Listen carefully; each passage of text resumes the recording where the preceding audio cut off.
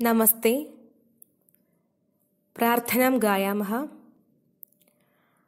അജ്ഞാനതിമിരാന്ധസ്യ ജ്ഞാനാഞ്ജനശലാകയാ ചക്ഷുരുന്മീലിതം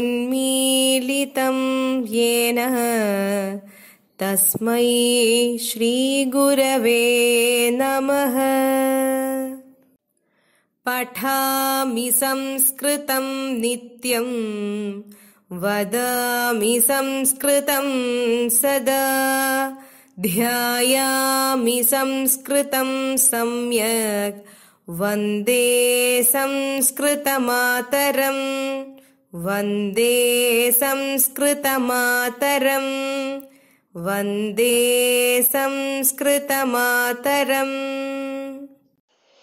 നമസ്തേ. പൂർവതന കക്ഷ്യായാം Kim പഠിതം? ലഘുകഥാഃ അധികൃത്യ പഠിതം ഭവതി. തത്ര മയാ ഉക്തം ഭവതി പഞ്ചതന്ത്രാണി ഭവന്തി ഇതി. തദപി അത്ര വക്തവ്യം ഭവതി ഇതി മന്യേ. പഞ്ചതന്ത്രാണി കാനി? മിത്രഭേദഃ, മിത്രലാഭഃ, കാകോലൂകീയം, ലബ്ധപ്രണാശഃ, അപരീക്ഷിതകാരകം. കിന്തു തദധികൃത്യ കിഞ്ചിദപി ജ്ഞാനം അപേക്ഷിതം. അതഃ തദധികൃത്യ അഹം കിഞ്ചിത് വദാമി. എന്താണെന്ന് വെച്ചാല് ഈ 5 പേരുകൾ മാത്രമേ ടീച്ചർ പറഞ്ഞുള്ളൂ. അതിനെപ്പറ്റി കുറച്ചും കൂടി ഡീറ്റെയിൽഡ് ആയിട്ട് നിങ്ങൾ അറിഞ്ഞിരിക്കണം. കാരണം ഇത് നിങ്ങളുടെ ജീവിതത്തിൽ എപ്പോഴും പ്രയോജനപ്രദമാണ് എന്ന് തോന്നിയത് കൊണ്ടാണ് അതിനെപ്പറ്റി കൂടുതൽ നന്നായി നിങ്ങൾ മനസ്സിലാക്കണം എന്ന് എനിക്ക് തോന്നിയത്. അപ്പോ മിത്രഭേദഃ എന്ന് പറയുന്ന ഒരു തന്ത്രം, അതിൽ നിന്ന് തന്നെ നിങ്ങൾക്ക് മനസ്സിലാക്കാം മിത്രങ്ങളുടെ ഭേദം. ഭേദം എന്ന് പറഞ്ഞാൽ എന്താ? ഭിന്നിപ്പിക്കുക എന്നർത്ഥം. മിത്രങ്ങളെ തമ്മിൽ എന്താ പറയാ, പിരിക്കുക, അടിച്ചു പിരിക്കുക എന്ന് പറയുന്നത് അതൊക്കെ നിങ്ങൾ ചെയ്യണതാണല്ലേ? ചെയ്യാറുണ്ടോ? ചിലപ്പോ നിങ്ങൾക്കൊക്കെ 2 കൂട്ടുകാരികൾ തമ്മിൽ ഒരുമിച്ച് കൂടി നടക്കുമ്പോ ഒരസൂയ വരും. അവൾക്ക് അവളുടെ കൂടെ അവൾ നടക്കുള്ളൂ, എന്റെ കൂടെ നടക്കില്ലല്ലോ, അതുകൊണ്ട് അവരെ തമ്മിൽ തെളിച്ചിട്ട് അവളെ എന്റെ കൂടെ വരുത്താം. ഇങ്ങനെ ചിന്തിക്കാത്ത ഏതെങ്കിലും ആൾക്കാരുണ്ടോ? ഇല്ല അല്ലെ? എല്ലാവർക്കും അങ്ങനെയൊക്കെ കുറച്ച് കാര്യങ്ങളൊക്കെ ഉണ്ട്. പൊസസീവ്നെസ് ഉണ്ടാവും കുട്ടികൾക്ക്, അങ്ങോട്ടും ഇങ്ങോട്ടും ഒക്കെ സ്നേഹ കൂടുതലും സ്നേഹക്കുറവും ഒക്കെ ഉണ്ടാവും. നിങ്ങൾ കുട്ടികളാണ്, അപ്പൊ അതുകൊണ്ട് അതിൻ്റെതായ കുറച്ച് കാര്യങ്ങൾ, ഇതേപോലെയുള്ള കാര്യങ്ങളെ പറ്റിയിട്ട് തന്നെയാണ് പഞ്ചതന്ത്രത്തിലും പറയുന്നത്. എന്താണ്? മിത്രങ്ങളെ എന്തെങ്കിലുമൊക്കെ തന്ത്രങ്ങൾ ഉപയോഗിച്ചിട്ട് ഭിന്നിപ്പിക്കുക എന്ന് വെച്ചാൽ മാറ്റുക, മാറ്റിയതിനു ശേഷം സ്വന്തം കാര്യം നേടിയെടുക്കുക. അതിനെയാണ് മിത്രഭേദം എന്ന് പറയുന്നത്. ഒരു രാജകുമാരന്മാരെ ബുദ്ധിമാന്മാരാക്കുവാൻ വേണ്ടിയിട്ടാണ് നമ്മൾ ഈ തന്ത്രങ്ങൾ എന്ന് പറഞ്ഞു. അപ്പൊ ഒരു രാജ്യത്തില് ഇത് പ്രയോഗിക്കേണ്ടത് എങ്ങനെയാണെന്ന് വെച്ചാൽ ശത്രു രാജ്യങ്ങളെ തമ്മില്, നമ്മളുടെ ശത്രുക്കളായിട്ടുള്ള 2 രാജ്യങ്ങളുണ്ട്, അവര് തമ്മിൽ മിത്രങ്ങളാണെങ്കിൽ ആ 2 ശത്രു രാജ്യങ്ങൾ, അപ്പൊ അവര് ശക്തരാണ്, അവരെല്ലാവരും ഒരുമിച്ച് നിന്ന് കഴിഞ്ഞാൽ സ്വന്തം നമ്മുടെ രാജ്യത്തിനെ തോൽപ്പിക്കുവാൻ സാധിക്കും. അതിനെന്ത് ചെയ്യണം? ആദ്യം ഈ മിത്രങ്ങളായിട്ടുള്ള നമ്മുടെ ശത്രു രാജ്യങ്ങളെ തമ്മിൽ, നമ്മുടെ ഞാൻ ഉദ്ദേശിച്ചത് പണ്ടത്തെ കാലത്തെ കാര്യമാണ് കേട്ടോ പറയുന്നത്, അവരെ തമ്മില് പരസ്പരം യുദ്ധം ചെയ്യിപ്പിച്ചു. നമ്മുടെ ബ്രിട്ടീഷുകാരൊക്കെ, നിങ്ങൾ ഹിസ്റ്ററി ഒക്കെ പഠിച്ചാൽ അറിയാം, ബ്രിട്ടീഷുകാരൊക്കെ അങ്ങനെയായിരുന്നു. നമ്മുടെ ഇവിടെ കൊച്ചു കൊച്ചു രാജ്യങ്ങൾ ഉണ്ടായിരുന്നത്. നമ്മുടെ രാജാക്കന്മാർക്ക് എന്ത് വേണ്ടി വന്നു?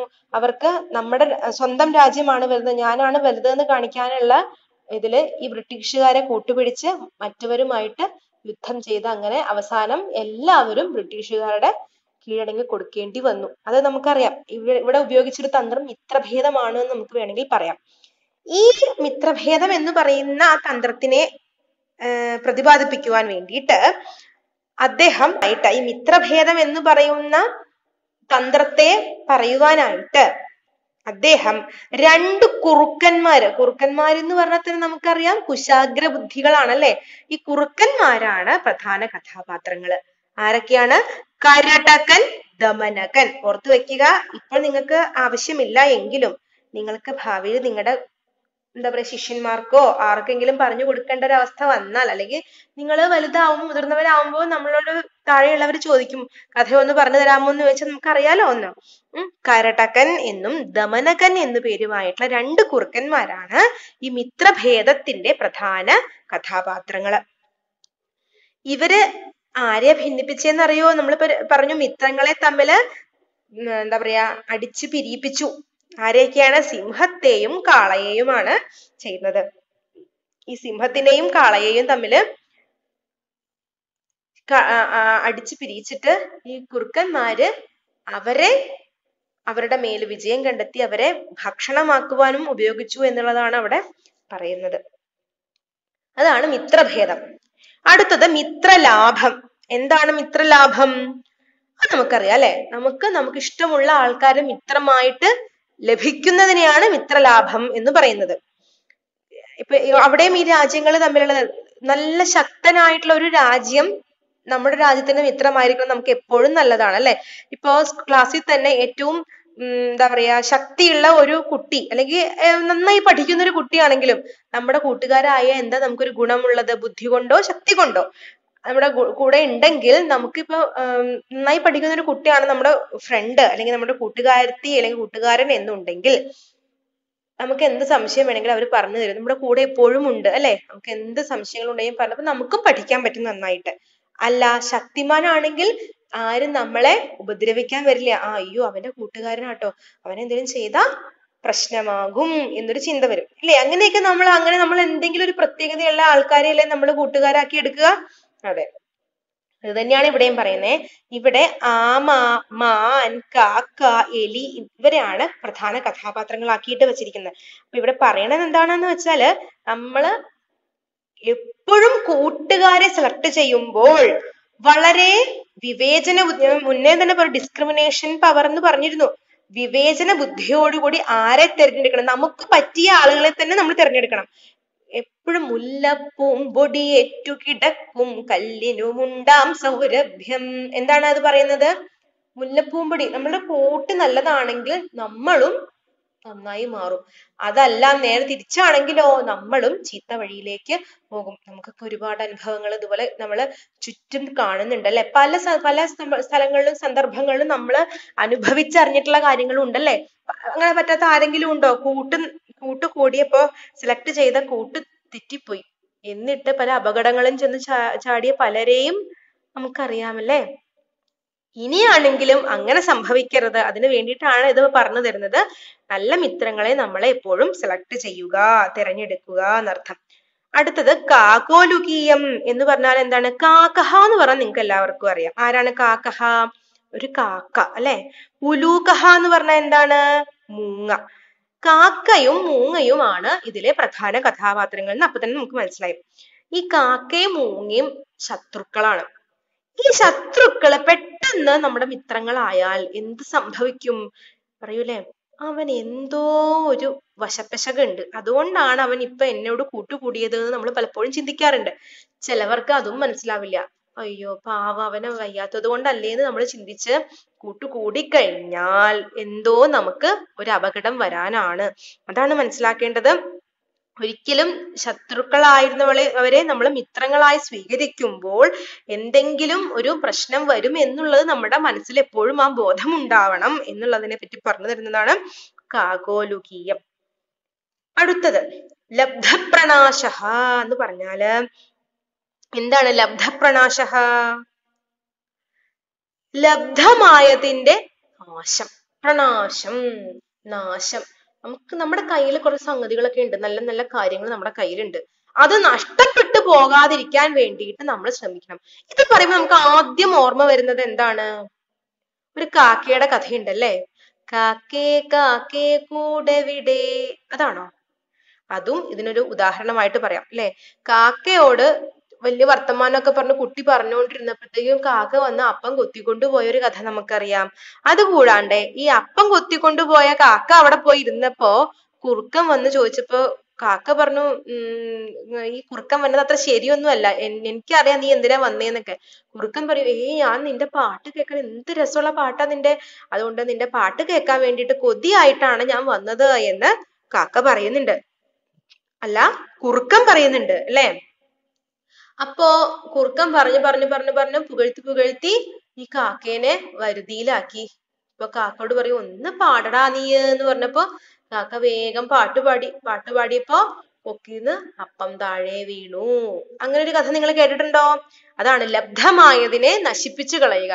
ആലോചിക്കാതെ ചെയ്തത് കൊണ്ട് നമുക്ക് പലപ്പോഴും സംഭവിക്കുന്നതാണല്ലേ. നമ്മള് ചിന്തിക്കാതെ കാര്യങ്ങൾ ചെയ്തത് കൊണ്ട് നമ്മുടെ കയ്യിലുണ്ടായിരുന്ന സാധനവും കൂടി പോയി. എന്താ പറയാ, ഉത്തരത്തിലിരിക്കണത് കിട്ടിയതുമില്ല, കക്ഷത്തിലിരിക്കണത് പോകും ചെയ്തു എന്നൊക്കെ പറയൂല്ലേ.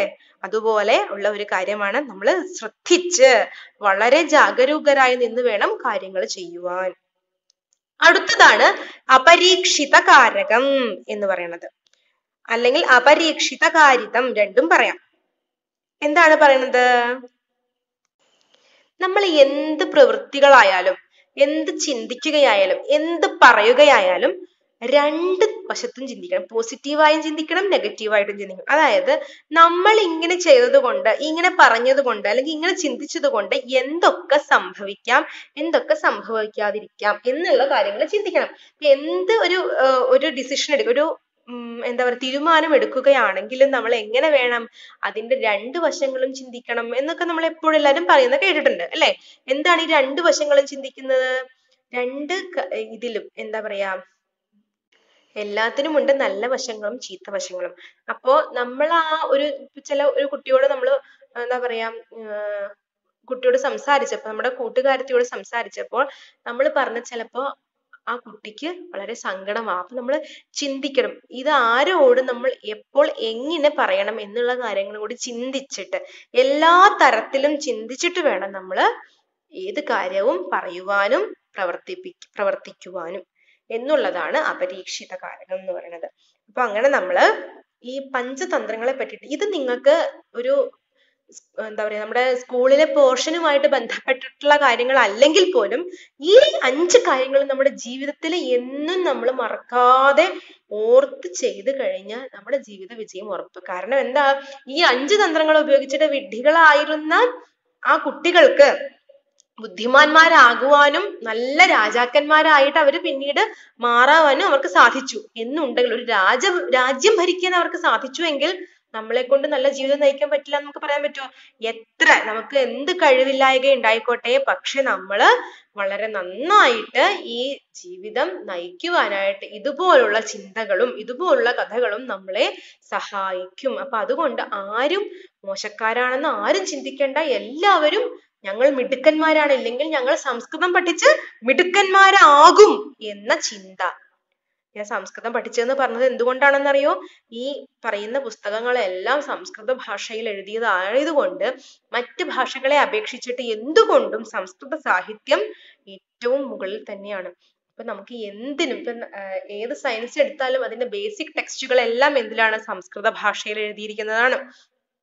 അപ്പൊ അതുകൊണ്ട് തന്നെ നമ്മൾ എന്ത് പഠിക്കുകയാണെങ്കിലും സംസ്കൃതം പഠിച്ചാൽ ഒരിക്കലും നമ്മുടെ ജീവിതം വേസ്റ്റ് ആവില്ല, തീർച്ചയായിട്ടുള്ള കാര്യമാണ്. അപ്പൊ അതുകൊണ്ടാണ് ടീച്ചർ പ്രത്യേകം പറയുന്നത്. ഒരു കാര്യം ഞാൻ പറയട്ടെ, ഈ ഒരു ക്ലാസ് കൊണ്ട് നിങ്ങൾക്ക് എന്തെങ്കിലും ഒരു പ്രയോജനം ഉണ്ടാവണ്ടേ?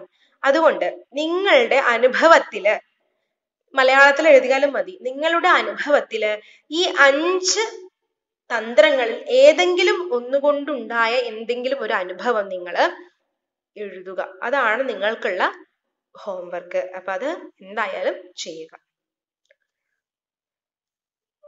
അത് എഴുതി നിങ്ങൾ നിങ്ങളുടെ നോട്ട്ബുക്കിൽ വെച്ചിട്ട് സ്കൂൾ തുറന്നു വരുമ്പോൾ കാണിച്ചാലും മതി. അയച്ചു തന്നില്ലെങ്കിലും കുഴപ്പമില്ല. പക്ഷെ ഈ 5 തന്ത്രങ്ങൾ നിങ്ങളുടെ മനസ്സിൽ നിന്നൊരിക്കലും പോകരുത്.